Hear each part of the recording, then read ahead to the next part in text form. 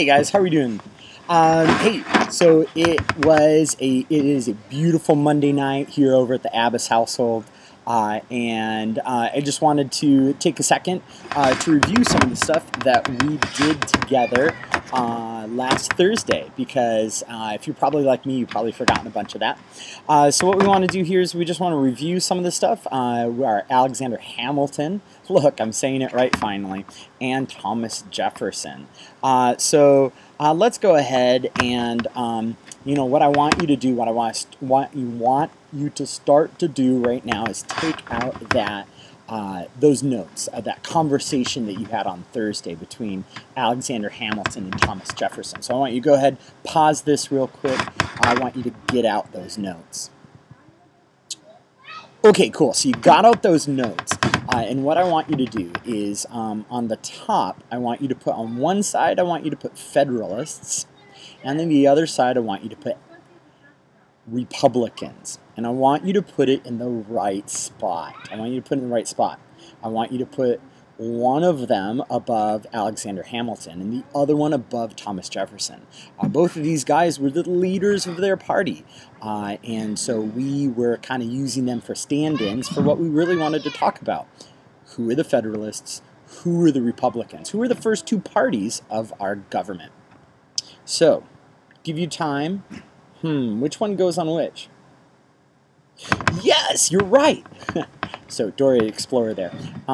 So, Alexander Hamilton, he was the guy that was a Federalist. And... Dad!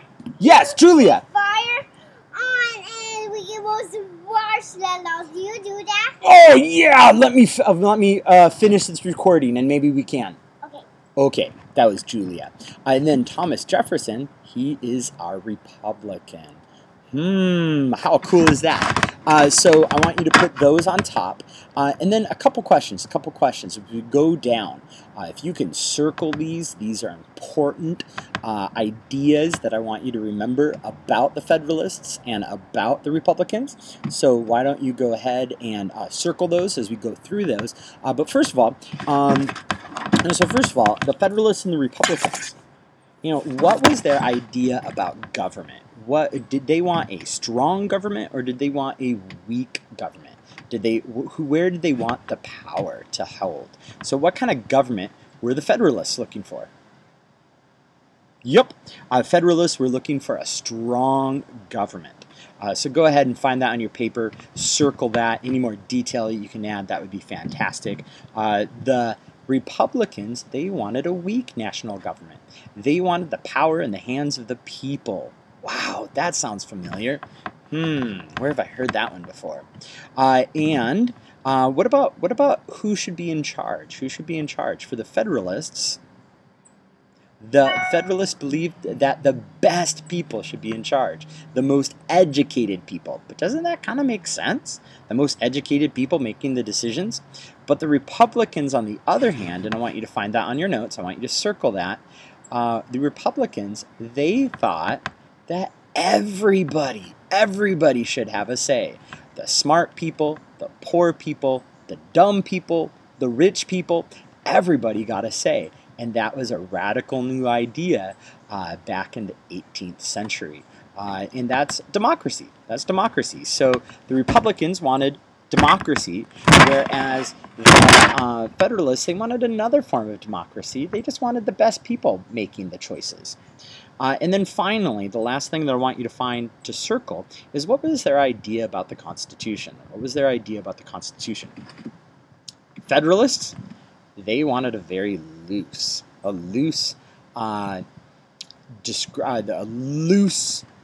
idea about the Constitution. Interpretation of the Constitution. They wanted to add powers. They wanted to add powers to the national government, and that meant that you had to be really loose with the Constitution. The Republicans, though, said, no way! You got to follow the Constitution, and we believe in a very strict interpretation. And they wanted to limit the powers of government. And that kind of goes into I don't know, what are your thoughts on the whole deal? There's a Federalist. They believed in strong power. Got to make sure that that because people are evil, we've got to make sure to protect them. We got to do the right thing. Both of these people had great ideas about what, but they had great intentions. They both wanted the best for people. But how do you get there? And so that's what I want you to go ahead and do right now. I want you to go ahead and check that out. I want you to go to OneNote Online. I want you to go to OneNote Online, and I want you to finish answering these questions. And if you think you're already done, I added a couple more. I added a couple more for you. But what I want you to do is you're going to go here into the Content Library. I want you guys to get familiar with doing this. I want you to get familiar with doing this. We're going to go to the Content Library. This is where I put all the stuff that I want you to do. And yes, please hear me. You are going to get a grade for this. I will look into yours. As you can see, I can see all of your notes right here. You can see all the notes. And I'm going to go ahead and I'm going to look in them and I'm going to say, hey, this person's doing what I've asked them to be doing. And you'll get a grade for that. But today, what I want you to do is I want you to go and take some time. And I want you to make a new page called Launching the Empire, and then I want you to follow these instructions. And really what this is about is, what do you think? What do you think? What were the ideas that we just covered? What were some of the ideas? What, give me 3 details. And then what I want you to do is, tell me why. What do you think? Do you think we should have a strong national government that's telling people what to do, making sure it's safe for them? Or do you think it should be left up to their own decisions? But then what happens if those decisions are bad? What happens if they make the wrong decisions? What does that look like? What does our country need to look like? And the kind of cool thing about that is you're going to be voters in a couple of years, and you actually get to be a part of that decision. And that's pretty cool. But as you are shaping your ideas, just 2 really quick things.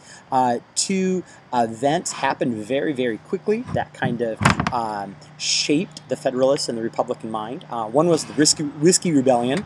The Whiskey Rebellion was a tax on whiskey, and a bunch of the farmers were getting really upset about that. And so the Federalists, believing in strong government, went out and kicked their butt.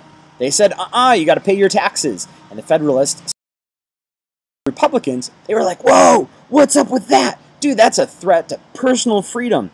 That is too much power to the government. And they thought, man, they were really worried about the government later on stamping out or enforcing some radical, weird law. And then shortly afterwards, there was a law right here. This is the actual law, was the Alien and Sedition Act. The Alien Act increased the age or the number of years that you had to live in the United States before you became a citizen, and it also said that you couldn't talk bad about the government. Wow, isn't that one of our freedoms? But that's beside the point. The Sedition Act, the Federalists were really worried about people undermining the federal government. Remember, the Federalists wanted a strong government, but our Republicans, they in turn said, you know what? This is personal freedom. This is our liberties. And government, you can't tell us what to do. So those were just 2 events that came really quickly that kind of shaped the Republican and the Federalist mind and kind of put them to the test.